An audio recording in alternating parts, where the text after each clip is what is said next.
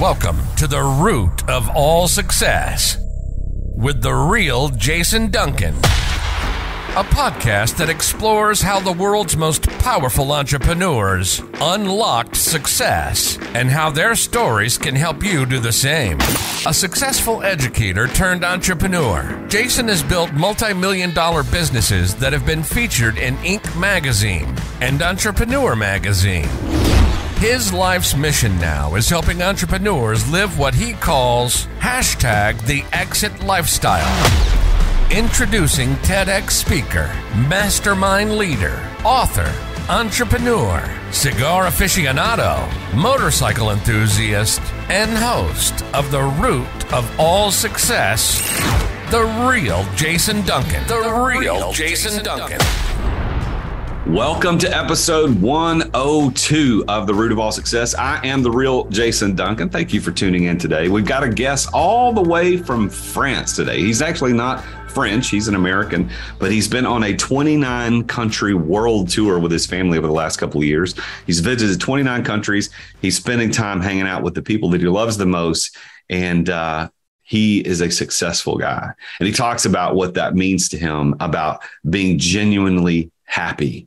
And that's what he's been able to accomplish. And he set up his business to run in a way that he doesn't have to be involved in the day to day. And that might sound familiar. As we get into this, what you're going to see is that he's got these 7 particular things that he teaches about how entrepreneurs like you can get out of the weeds of daily operations. And you're going to find, if you know and follow my content, that his 7 steps and my 4 steps that I teach are very similar. As a matter of fact, the steps completely overlap in a couple of places.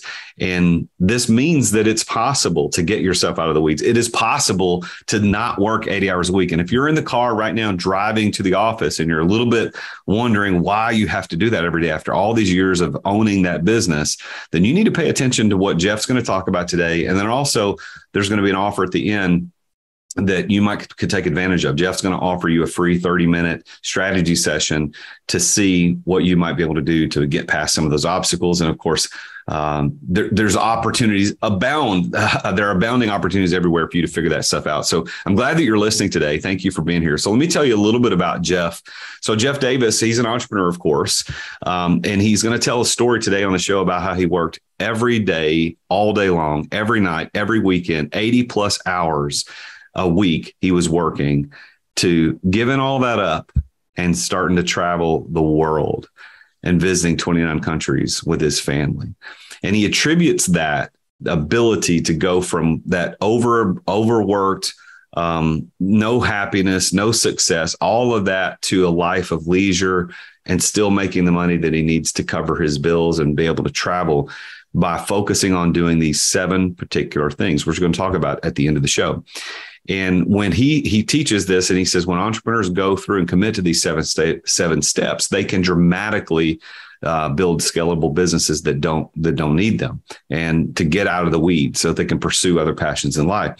He's the founder and chairman of a national community of entrepreneurs and CEOs called 12 Mavens. He started an event called Plan the Attack. He's going to talk about how he decided to start that event after going on a little introspection retreat by himself, if as it were. But he helps pull back the curtain on these 7 steps every day through 12 Mavens, which is a peer group for entrepreneurs and CEOs. And Jeff is just a fantastic guy. We have a lot in common. We have a great conversation on the show today. So please help me welcome Jeff Davis. Jeff, welcome to the show, my man. I'm pumped to be here. All the way from France. So you're not even here in the States with us today. So you're traveling, doing that. What is it? 29 countries? Is that what you're on this 2-year journey? We've already been to all 29. We're taking a victory lap right now. So when you heading back, or what are you going to do? Don't know. All right, folks, listen to this. This guy that we're going to be talking to today in this show, and I probably already said this in intro, but he and I do a lot of the same stuff, and he's living his version of what I would call the exit lifestyle with his family, traveling the world. I'm not a world traveler. I'd rather get in my RV and just drive somewhere. He's flying. But you're going to love this show because Jeff and I don't know each other, but that's the cool thing about doing this podcast is you get to meet some cool people. So Jeff, so tell me, just who are you? Just introduce yourself. Tell everybody who you are, what you do. Yeah, life lifelong entrepreneur. Always started some kind of thing since I was a kid, even though I didn't realize what I was doing. I just would like something and I'd turn it into something. When I was in my early 20s, I loved skateboarding, and I found a wood manufacturer, and then I started calling every skate shop in America with the skateboards out of my little apartment. Anytime I've been passionate about something, I turned it into some kind of a business. Other than that, lousy guitar player, and I like going to places. So skateboarding was kind of your thing early on, and lousy guitar player. So you and I have we were talking pre-show about how many things we have in common down to our initials, and our assistants, both are named Megan, and we do the same kind of thing. Yeah, it probably keeps going. And by the way, I'm an old dude now, but I still watch skating videos on YouTube almost every day. Well, like I'm not much into skateboarding. I know who Tony Hawk is, but isn't he like in his 40s now? Yeah, it helps to have him older than me. That helps a lot. I'm happy that I have people like Brad Pitt and Clooney are just forever be older than me. So I can always be like, well, they're 60. You know what? I think about stuff like that too, because I'm 47. So as I get older, I'm looking at these dudes that are still, they've got it. They're still looking good. They're still in shape. They're still doing, they're successful, and they just don't look like an old dude. They don't look like a dad. They're just like an old. And I'm like, okay, there's hope. There's hope. Yeah, we got hope. Yeah, that's right. I love these Instagram memes that shows these side by side pictures of a guy who's 60 and another guy who's 60, and one looks like what you would imagine a 60-year-old looks like, with the ridiculous clothes, a huge gut, and then you got the other guy who looks ripped, and like, okay, I gotta aim for that second guy. Yeah, it is amazing when you see a picture, like an old black and white photo of somebody with white hair and everything, and you realize they're probably younger than you or whatever. It's pretty crazy. It's different. People say, with the average lifespan stretching out so much, that it is a different thing now. But then you also hear, like I heard Bill Burr the other day say, people say 50, 50 is the new 40. No, it's 50. That's but right. I don't know. But I don't know, man. I'm hoping to beat all the odds and still look and act way younger for a long time. You and me both, man. You and me both. So what did you do? What was your first, I guess, official? Yeah, I use that word official loosely, but business. What was your first official business? Was it the skateboard? I'm not sure. This first one kind of teeters on official, because I did do transactions and I did have customers all over America, but it also was, I wouldn't say that official, was that skateboard business where I cold called. I mean, I was doing all these things that I didn't know what they were called. Like, I was mailing letters to skate shops, and I realized that was like direct response marketing. And then I was calling them all, and I didn't know that's called cold calling.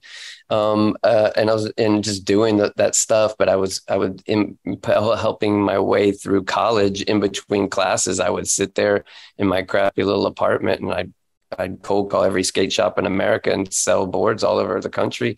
And then I did that until I just didn't want to do it anymore, after a while. And then in 2003, I was passionate about drawing. I could draw pretty well, but I didn't want to be a starving artist. And I started a company that did medical illustrations for trial lawyers.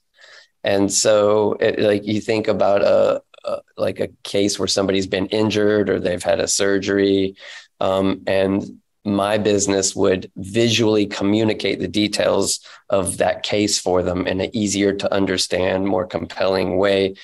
And that was the first real business where I started scaling that, and I started hiring people, and I had an office and going to conferences, and grew that to law firms across about 40 states around the country. And at one point grew it to where we had a 2-story office in the middle of downtown with all these employees everywhere doing all this stuff. And I started that in a little 500 square foot studio apartment. It was apartment 1104, but I called it Suite 1104 on on my first business cards. Fake it till you make it. Yeah, man, that was my anthem. Me too. Me too. Well, again, I'm a lousy guitarist. I didn't mention that earlier. I was about to mention that. So we got a lot of this in common. I'm also somewhat of an artist, got accepted to 2 art colleges and wanted to design cars for a living. Ended up going into ministry instead, which is a whole nother story that I could tell on somebody else's show, not yours, not this show. But you turned your artistic ability into a significant business in such a weird little niche. How in the world did that become a possibility and an opportunity to draw medical stuff for lawyers? Yeah, it was pretty intentional, actually. Like I knew I wanted to draw stuff, but I didn't want to be a starving artist. And I started asking around and doing research, and I found out about medical illustration. And then I found out about medical illustration more specifically for litigation, because there's always a case, they have a budget, and so I started doing that. And I actually went to school for it and got a degree in it, which is a whole nother story. Dissecting human cadavers is on my little resume, I guess. But then I got it to where, I was more, it was funny because I had that degree in it, but I was like way more into the marketing and the sales and building a business. Right almost from the very beginning, I was wanting to build a scalable business that I could sell. I wanted a business that could work with or without me, like pretty early on. And you did sell that. You sold that to a biotech firm in 2014, right? That's right. So that's congratulations to you. So they even became a public company right after they bought you.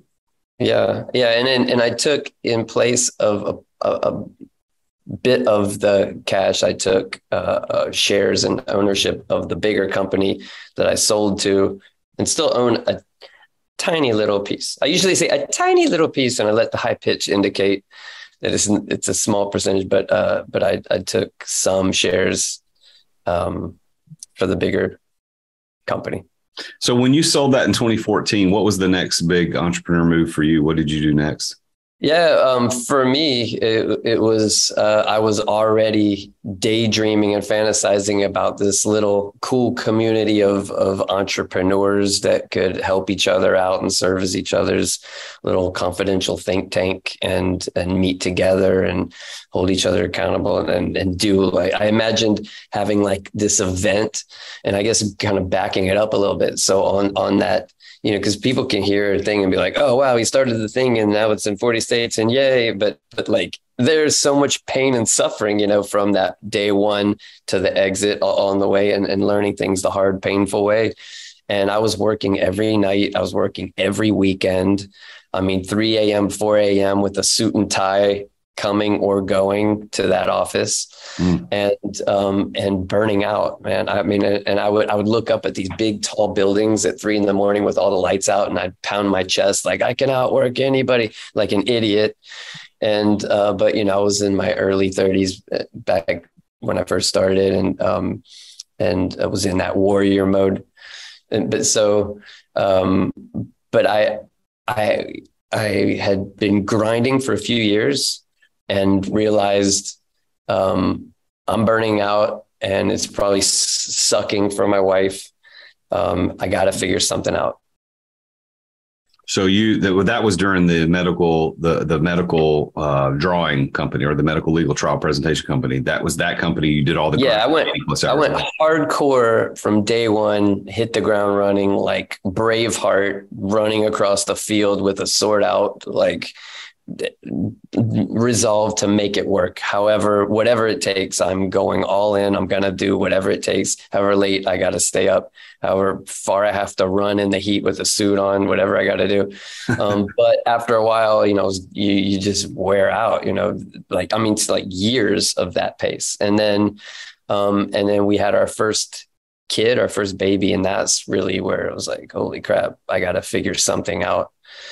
And so I promised my wife I'd figure something out. And I actually drove about almost an hour outside of where I was living, just get away with just a notepad and a pen. I was like, I'm just going to sit here for however many hours it takes, and I'm going to plan out like a better way, a better business, better life, just by myself. And this all ties in to going from that last business to the next one. But I sat there for hours and hours and hours, and I started figuring it out and experimenting and doing this thing and trying to optimize that thing. And I had this plan, and then I went back again a year later, did it again and did it a little better, and it got a little better at planning. And after a few years, I was imagining, what if we had a ballroom with all these entrepreneurs, and we went through all these questions and took time to think out all this stuff together and brought in some badasses who could share some helpful insights, that have the past experience, that we could leverage. And then I did. So like I sold the company, and I booked a ballroom. I didn't know if anybody other than my mom was going to show up. And trust me, I was anxious as hell, because I was like, oh God. Because outside of like all the lawyers, nobody knew who I was. And that was the beginning of 12 Mavens. Is that well, right? I did this event, and I called it Plan the Attack. Plan the Attack. Okay. And I told everybody it's not called Plan a Pretty Good Year. This event's not called Plan a Year, kind of like last year. It's called Plan the Attack, an attack on your business, attack on your life as an entrepreneur. And I did that event first, and with the hope that if enough people were interested, instead of it being one day a year, we could do something more ongoing, and kind of what I was imagining, like building a little community. And so there was enough interest. And so a couple months later, we had the first meeting of 12 Mavens, which is what I do now. So Plan the Attack started out as just your desire to get people to really, as entrepreneurs, really attack like you did when you started the medical company, right? It sets out to do the hardest thing for an entrepreneur to do: sit still. And that's really the secret sauce. Is it forces you to sit still, disconnected from everything else for an entire day, from like the morning until dinner time. There's like, when people didn't realize it when they got there, I had like an 80-page binder for each person with like all blank lines through the whole thing. And they're like, huh? Like, oh crap, we got to do stuff. But we do everything in like 3-4 minute increments. And we, interacted with each other and stuff. So who was the inspiration, or what was the inspiration behind you saying, hey, I just got to get away and think and write? Because it sounds like you did that multiple times over several years. Who inspired, or what inspired you to do that? I think what inspired me to do that was a million got a second questions from my staff, from customer client calls, from everything coming at you. I remember when I was a kid, I went water skiing for the first time. And I was kind of like hoping they didn't even ask me if I wanted to try it. I was rather just hang out on the boat. But I was like, okay, so I get on. All my friends have done it, and I'm holding on, right? And the boat's pulling me, and I'm going for a little bit, and then I fall. But for some reason, I just wasn't letting go of the handle thing, and it's just dragging me. My friends are like, "Let go, you idiot!" And I'm just like, I know, it's like I felt like if I let go, they're just gonna like leave me out here. I'll be out here for weeks, starving. Instead of like, the boat just turns around and scoops you up. But I was just like, they were like, don't let go. And years later, as I was growing that business, I used to flash to that memory in my head all the time. That feeling of the business was that boat, and I was just like too dumb to let go, and it's just pulling me along, and I was just like getting like beat up in the water, just getting dragged along, and it was just weird. I didn't intentionally connect those. It just, that memory just would like pop into my head, because that's what I felt, the same feeling. And so I used to get there at 3-4 in the morning just because I had so much to do. But I also noticed that I would get more done from 4 in the morning up till 9 a.m. than I would, for 8 hours of just normal hours. That is a really, really good story about the boat and a great analogy, because you're so right. So many entrepreneurs hold on to the rope, and what happens is, and I know as someone who's done that, and people who listening have done that. You most of the time you're not just skimming across the top of the water, that that pulls you under, and you get pretty deep under the water and get beat up because you're afraid to let go.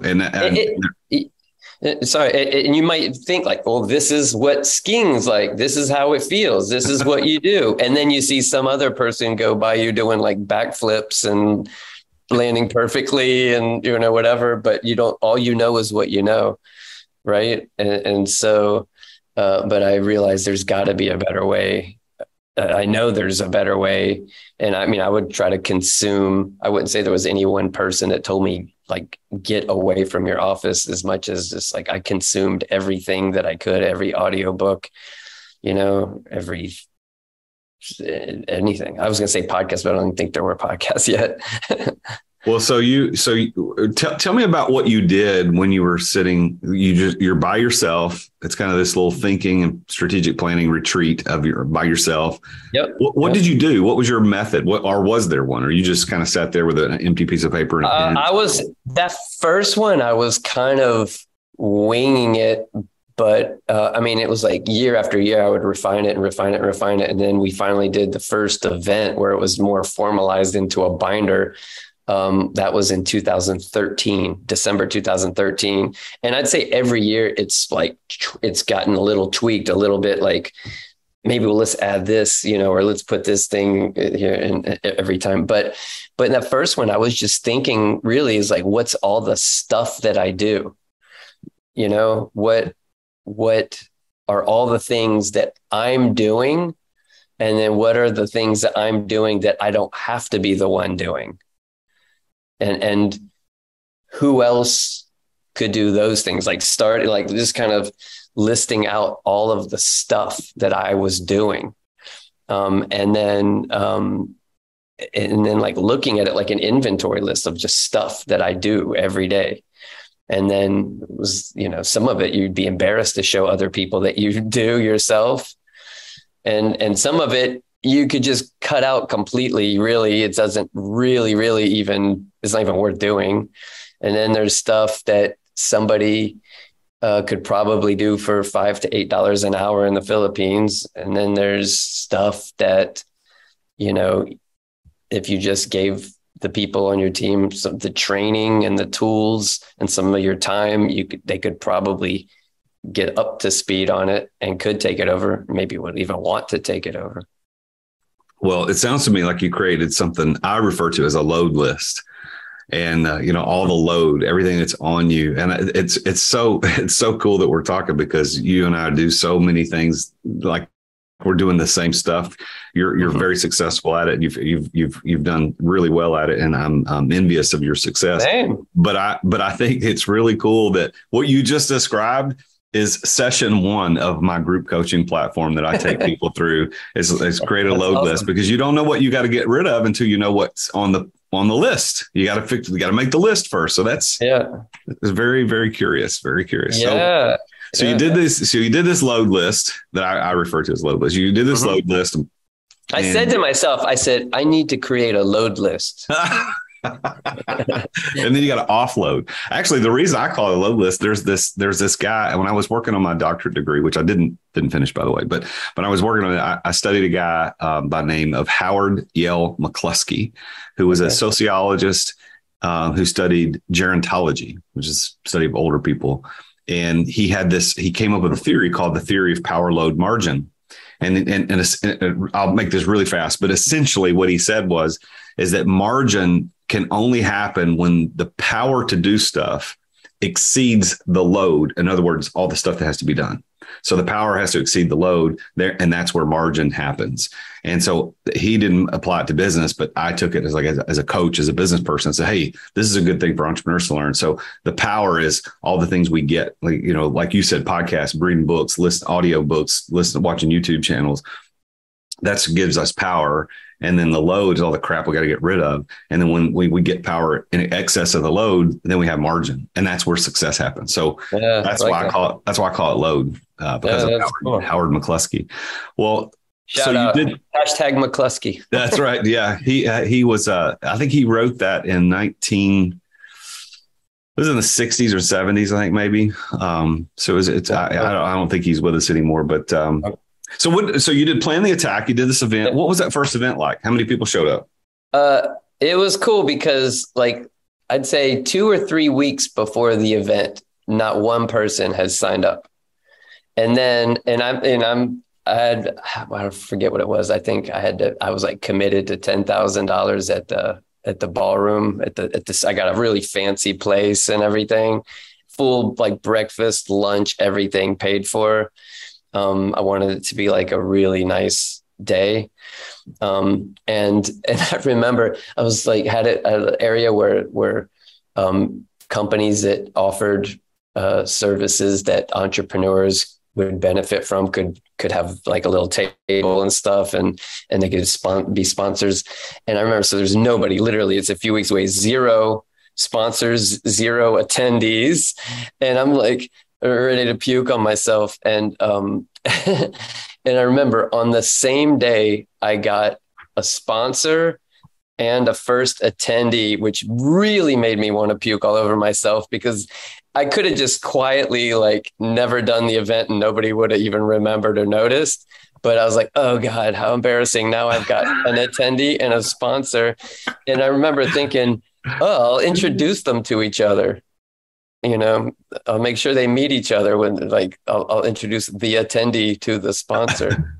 But then over those last few weeks, it ended up going to, I think we had 40 or 50 people in the room, which was pretty cool because I was nervous. I booked a room that could hold like 30 or something. And then we ended up moving into the next room over, which was luckily still available.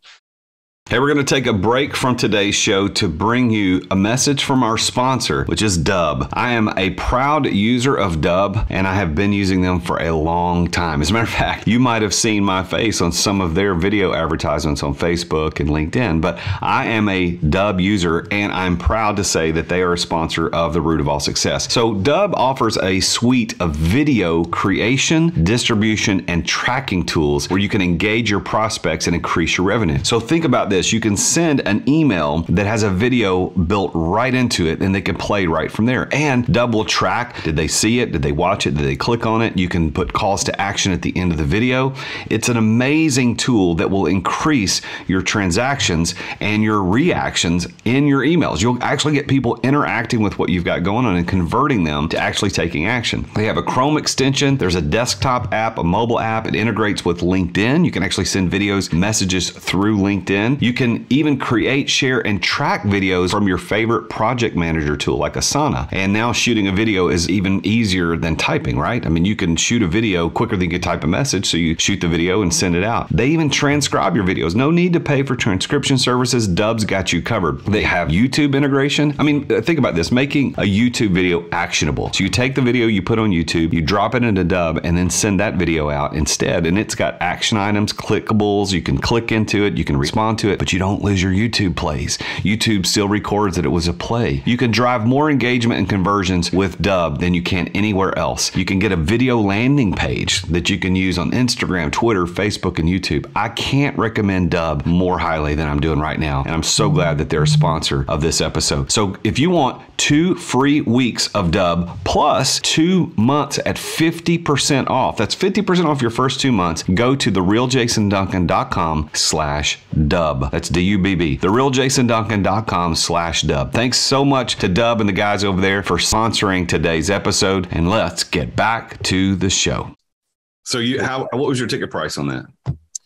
I think it was probably about $500. Oh, so $500. You had 40. It was $1,000, but if you registered in advance, I was willing to do it for 50%, which was $500. Okay. But we filled up all the spots, and so nobody had to pay the like last minute price, so it was $500. Okay, so 500 times 5, it's 50 people. So it's $25,000. covers your costs of doing the event, maybe some sponsorships there too. And it was good enough for you to continue doing that. You actually made that a thing, right? Yeah, for sure. And for me, it wasn't like, I mean, if I broke even, I would have been thrilled. It wasn't at all about the revenue or the profit at all. I mean, I was, obviously an entrepreneur. I want to do something that you don't think you have a chance to, have that happen. But I just wanted to make that event go from something I thought about for years to like an actual day. And I mean, it was amazing. It was like amazing. At the end of the day, I was like trying to say my last few words without crying. And my wife and I were like celebrating after it was over. And I was just like, one of those times where just like, that was amazing. It was amazing. What year was this? 2013, December, right. 2013. So December of 13, you do the first plan the attack. And then where did the idea of the group, the 12 Mavens group, come from? Yeah, I had that idea. I mean, it was out of necessity. Like back a few years before that, as I was growing and I was, holding on to the boat metaphorically, I remember making, I was growing really fast, and I was in Fortune magazine and CNN Money and all this stuff, which makes you, guns blazing, except it was a bumpy ride. Growing really fast can be really expensive, and it can be super stressful. And I knew that I would try things that could explode. Like I remember, doing something I thought for sure would work out and burning six figures in a few months of like actual cash, not pipeline or perceived value, like actual money in the bank, like burning it. And I was like in my early 30s, and that was like devastating. And I remember thinking, damn it, if I had just reached out to other smart, successful entrepreneurs, maybe a couple years further along than me, I know that they would have saw all the holes in my plan, and they would have like asked me questions that would make me think, oh, that's true. Oh yeah. And so I ended up putting together a group of really smart, successful entrepreneurs that I admired. We were all about the same age, but they were just badasses, just crushing it. Like some of them have had like multiple hundreds of $1 million exits since then. But I put together this insane group of like really smart entrepreneurs, and we started meeting together. Can I say a semi bad word? Yeah, it's up to you. Okay. But we called ourselves, it was Achieving Success Simultaneously Helping Others Learn, Evolve, and Succeed, or just ASSHOLES for short. But it was kind of funny because we'd introduce each other, like we'd run into one of the other members and their spouse and be like, oh, this, so the guy would be like, oh, this is Jeff. He's the guy who started, he's like one of the assholes, should I say? But we did it, but except it was just casual. It was just, we'd go, we'd maybe have some drinks, and we'd end up maybe talking about the Super Bowl. Or I remember one time 2 guys were talking about a hair loss prevention remedy for like 25 minutes. And I was thinking, I'd rather be watching a movie with my wife, if we're just going to sit here and do this. I want to have conversations that are going to help me mitigate risks, that are going to help me grow my business, that are going to help me reduce the stress I'm feeling. And sometimes only 2 of us would show up. Sometimes we go 3-4 months without doing a meeting until one of us ran into another one and be like, yeah, we need to get together. It was too casual. Or sometimes we'd spend the whole night talking about like one person's problem. And then these 2 that had a really bad problem never even got a chance to get helped. And so I remember during those meetings thinking, if I ever sold this business and could do whatever I want, I would love to do something like this, but with structure, with a framework, more professional, and really try to do it in a way where making sure everybody's going to get value out of it. Well, what it seems like to me is that, I'm looking at your 12 Mavens website, is that it's dedicated to the idea of there's these entrepreneurs and CEOs are in the weeds. They're stuck. They're running 80 plus, just like you did, 80 plus hours a week, beating their chest that they're outworking everybody else when they're really not living their ideal lives. They're not living the life that they thought that entrepreneurship should be able to provide them. As going back to your boat analogy, they're being drugged behind the boat, and while somebody else is doing the backflips next to them, and they don't understand. And 12 Mavens seems to be an opportunity for people to join something to learn how to get out of that struggle. Is that right?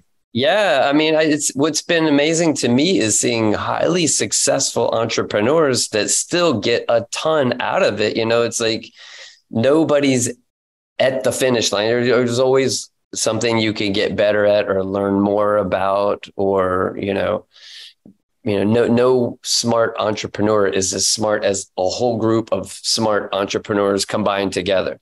It's like when you think of your biggest challenge, your biggest frustration, and you put it out there for others and you say, like, I'm trying to figure out the best way to whatever. And then you have all these different people in all these different industries, all, bouncing ideas off of each other and like adding to the last comment. And it just gives you access to things you just would have never had access to. I mean, I think when somebody says that something amazing that happened after Plan the Attack, it feels good. But I also know really the hero is that they took that much time to just think about all that stuff and actually write it down.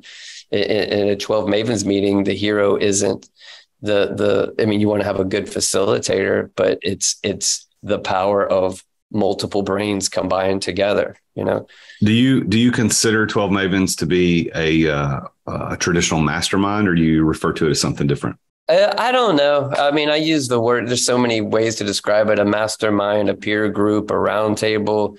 I don't really have a lot of experience in other groups. I don't know. I mean, there's some that have similarities and some that are different. I'm sure there's, they all have the thing in common is leveraging the combined brain power of multiple ideas. Yeah. That's what they have in common. The way they do it can be really different.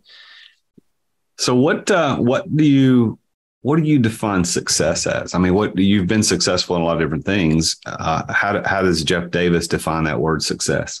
That's a great question. And I think it's important that people don't feel like any other person's definition of success is what has to be their definition, right? So you could hear a successful person talk about what success is, and you have to, it could be true and it could be right, but it also could be not success for you. Because I know for me personally, I never wanted to be celebrating revenue with wife number 6. I didn't want to be like pounding my chest about how big my company was and I'm completely out of shape and I get tired after walking like down the street. I didn't want to, I didn't want to die younger than I could have if I didn't have so much stress in my life, but there are as many different ways to be successful as there are successful people. So to answer your question, for me, only speaking for myself, success is being genuinely happy in your life. So with that, whatever that means to you. Well, so with that as a definition, which I don't disagree with, and certainly all of your lead up is very much appreciated to that answer. But with that as your definition of success, are you a successful person? Yes, I am successful. And for me also, to elaborate more on success, because I have friends that have way more money than me, for sure. It is easy to like walk into an 11,000 square foot house on the water with an elevator and kind of feel like, I'm a loser, just like a knee jerk reaction when you do it. But then you're like, I've spent more time with my kids than probably 99.9% of the dads on the planet. Maybe half of them wouldn't want to, but for me, that was what winning looked like, to be able to have all these adventures together, to be able to go around the world together. But I think it's important also to mention that there is no perfect, like, unicorns and rainbows for anybody every day, all day. So I say, yes, I am successful, but for sure I could get an email that's like breaks my heart or like makes me feel like I'm not being successful, you know? Yeah. Well, it changes, and I appreciate your lead up to your answer is that success is very much a personal thing. There's a dictionary definition of success in terms of just getting the results that you hope for. What do they say? What's Webster's got to say? Yeah, but for all of us, the results that we hope for are very different, you know. And I admire what you're doing with your kids. I'm very much a family focused guy. My wife's number one. My kids are right there. You know, that my family is the most important thing, and so for me, that is part of success for me. But another person might say, until I own that new Ferrari, I'm not successful. Or until I own that 11,000 square foot house on the lake, I'm not successful. But and that's fine if that's their definition. And if I can't, and I will say for the people that feel like until I get that Ferrari, I won't be successful. I sold my company and I bought a Maserati with a Ferrari engine, and I remember parking it at, I'm feeling, I checked that box or whatever. And I parked it at my kid's school at the time, which was kind of a fancy school. And I remember a guy parking his Maserati right next to me, like another dad that was like a little bit fancier version maybe. And thinking like, oh, like, it's probably not as good as his, or whatever. But it's like, there's always a fancier car. Comparison is such a thief to joy. Yeah. Yes. It robs our joy of so many things, because there's lots of memes and pictures on Instagram and other places where it shows one person being very happy with their bicycle, riding down the street next to a person who's in a car, who's looking at the guy in the Ferrari, who's looking at the guy in the helicopter. And then there's just all these different perspectives of what you've got. And that comparison it will rob us of joy. And I wish that I could just flip a switch in my brain to not give a blank about what other people think, but it doesn't work that way. And we could say bad words. Yeah. Well, I'm just kidding. I tell my kids, my kids are older now, but I tell my kids, there are no good words. There are no bad words. They're just words used inappropriately. So, well, to do that, I want to ask you something specific about these 7 particular things. Yep. This is what I talked about in your intro, is that this life-changing leap from being stuck in the weeds to really fulfilling your vision is based on these 7 particular things. So I don't want to go deep, obviously, but what are these 7 particular things? Yeah. And some of them were kind of interwoven. Is that the right way to say it? Yeah. Interwoven into sort of my story. And like the first thing that I did was I mapped out a detailed plan. So it wasn't just kind of in my head. It wasn't, I'm just sort of thinking, I need to do this, or I'm going to do it. It was like, I actually went and mapped out a plan. Maybe it's going to be revised and improved, as you go, but I had a plan. And then the second thing I did was I started to, build out a support team. And that was, one of the things I mentioned about, if other people get the tools and the training and some of your time to learn how to do some of these things, or to outsource it, or, the other people that can take some of this weight off of you. And then in that process is usually when you learn that you suck at delegating, because this one didn't, this one's taken forever to do it. And this one didn't do it the way I wanted. And then actually taking time to master the art and science of delegation. And I mean, there are trainable ways to delegate more effectively than if you just say, here, can you do this? And then another big thing was actually systematizing the way the business ran. That's what's so great about a franchise, is that's what you're buying, is it's all figured out. Here's exactly how everything works, and how like some franchises can have a bunch of 16-year-olds running a like $2 million operation, because it's so systematized and forget where most entrepreneurs were more like a visionary thinker and we got an idea. And when it comes to like the details, we're just completely uninterested, like managing it, actually like measuring it. We're like, eh. But that's why it's a lot of times it's good to offset that type of person with like an execution operations type of person. But if you don't have that other person, it's a lot harder.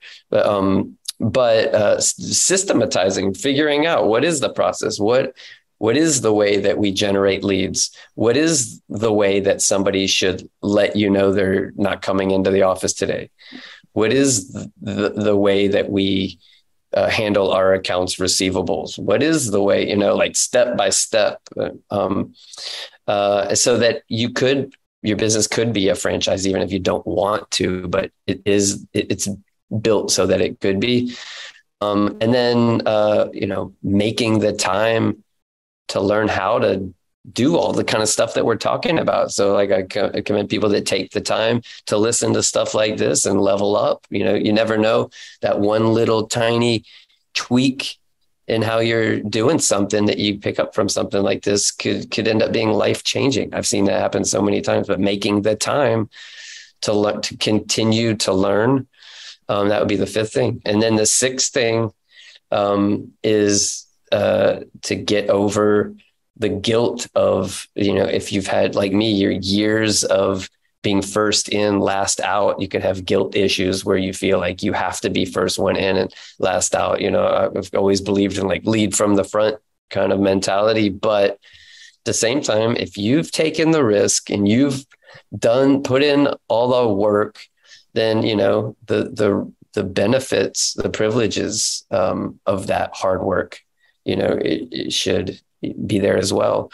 So get over the guilt or the ego, feeling like I'm the star of the team. And it's like if the star football player gets hurt and then the team can't win without them, that's not a good team. That's not a good coach. That's not a good organization.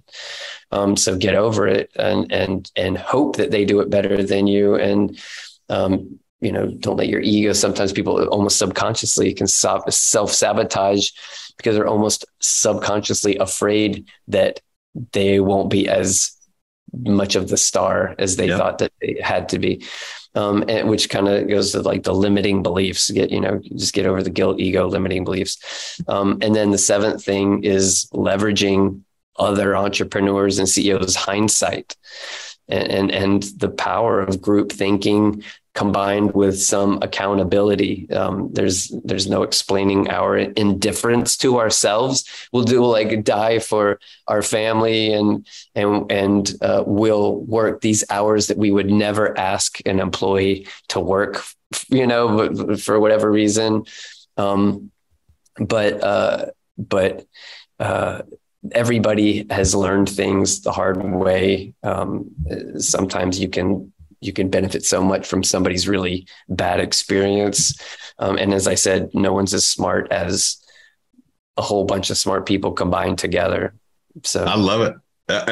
What's really funny, and I wrote all these down, is that folks who are familiar with my platform will know that your 7 steps and my 4, they intersect in so many places. You say in step number 6, get over the ego. I call that the hero syndrome, and that that we got to solve everything all the time. And then your third step about mastering delegation is my first step. It's like you got to embrace delegation. And I actually teach, as you talked about, that there are ways to learn how to do it, because so many entrepreneurs either abdicate or confiscate. They think they're delegate, even though they rhyme, they don't. Actually, my rhyme is not good enough. Yeah. My TED talk this past year was actually on delegation. And I talked about that specific thing. So let me review these for everybody listening out. So number 1, map out a detailed plan. Number 2, build a support team. Number 3, master the art of delegation. Number 4, put systems in place, systematize everything. Number 5, make time to learn, to sit down and do it and learn how to do it. 6, get over the guilt and the ego, or as I call it, the hero syndrome. And the number 7, leverage other people's insights.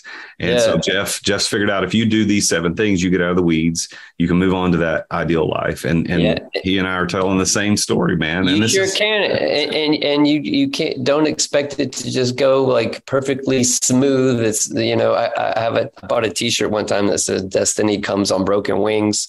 And to me, that meant that like, your destiny is there, but it's like sometimes you get there a little bit beat up, and it's never quite as romantic as, the journey as you imagine, but you can for sure get there. If I went from working every single night, every single weekend, I mean, I would have dinner and go back to work for hours and hours. And I remember, to me, like the dream life would be working my ass off all day, having dinner, and then not having to do anything else for the rest of the night. Like, to me, that was a fantasy. Like, I couldn't imagine it.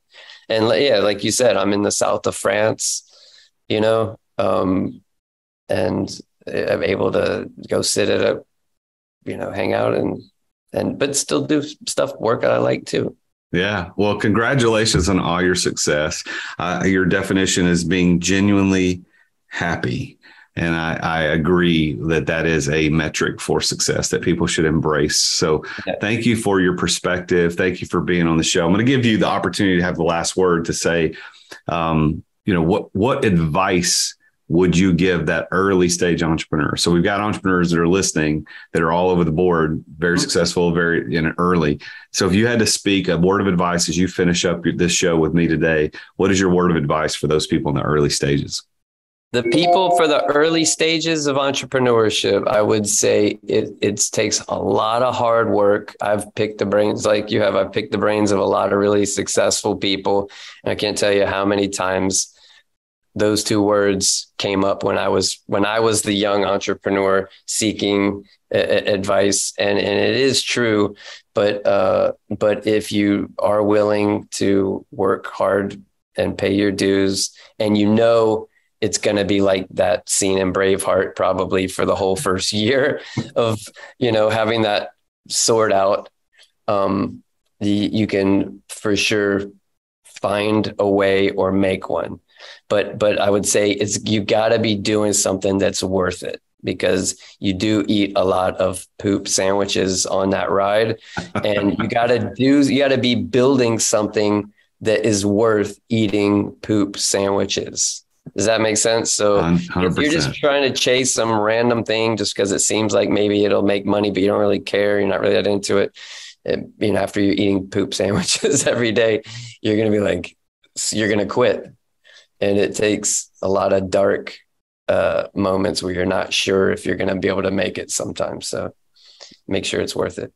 Well, thank you for that. And you are offering for all the listeners a free 30-minute strategy session if they want to work with you on how to achieve their net goals, their top objectives, biggest obstacles, deal with frustrations, all that. We're going to put the link to that in the show notes. It's a Calendly link, and I could read it to everybody, but it's going to be almost impossible to. Well, you know what? I'll do it just for those that are never going to look at the show notes. It's Calendly.com/Jeff, as in Jeff Davis, -471. So Jeff-471/ strategy-session. So again, very difficult to remember. I'll say it one more time. Yeah. Calendly.com/Jeff-471/ strategy-session. So we're going to put that in the show notes. So Jeff's giving that away free to podcast listeners that are listening to The Root of All Success. And Jeff, I very much appreciate you doing that. I appreciate you being on the show today. It's been an honor to talk to you. Enjoy the rest of your world tour as you're doing your victory lap, and hopefully we'll run into each other again in the near future. Yeah, for sure, man. We'll make sure we do. All right. Thanks. Appreciate it. Thank you.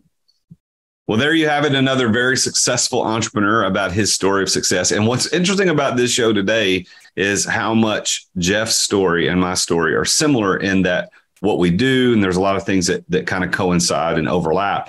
But what I think you should take away from this show today with what Jeff is talking about is that what he's doing and what I'm doing, match, which means this is possible. And there is a method to this madness of getting out of the weeds. You don't have to work 80 hours a week. You don't have to be the hero. You don't have to do everything. And so his 7-step plan and my 4-step plan, very similar in how those things work. And I'm going to, you heard me review those right there at the end of the show. So I'm not going to do it again, but you can go back and rewind and listen to that, but reach out, go take a look at Jeff. You can follow him on LinkedIn. He's on LinkedIn. You can look at him up at 12mavens.com. And the 12 is just the numbers, don't spell out the word 12. It's 12mavens.com, but go check them out. It's an interesting peer group that you can get involved in to help you get to that place. And of course, I do the same thing. I do it a little different than he does, but we're aiming for the same goal. And that's to get you out of the weeds, get you out of the daily operations of the business. And maybe you're wondering, am I even ready to do that? Well, let me offer something to you. Go to amireadytoexit.com, amireadytoexit.com. And there is a 100% free exit readiness assessment that my team and I created this to help entrepreneurs like you figure out where am I in this timeline? Am I 6 months away? Am I 6 years away? When would I be able to get out of the weeds? What might I need to do to get myself to that place? And so that you get a customized report, all free. Go to amireadytoexit.com to find out if in fact you are ready to exit. Well, tune in again next week when I talk with yet another very successful entrepreneur about his or her journey to success. Until then, I am the real Jason Duncan, and Jesus is King. Thank you for listening to another edition of The Root of All Success with the real Jason Duncan. If you've enjoyed this week's episode, visit therootofallsuccess.com to access the show notes and other helpful resources. Follow Jason on social media at The Real Jason Duncan. Are you an entrepreneur who feels trapped in the weeds of daily operations, not experiencing the freedom you thought you'd have as a business owner? Want to know the way out? Take Jason's free exit readiness assessment to see how close you are to getting ready to experience true freedom and success as an entrepreneur. Go to amireadytoexit.com today. That's amireadytoexit.com. See you again next time here on The Root of All Success.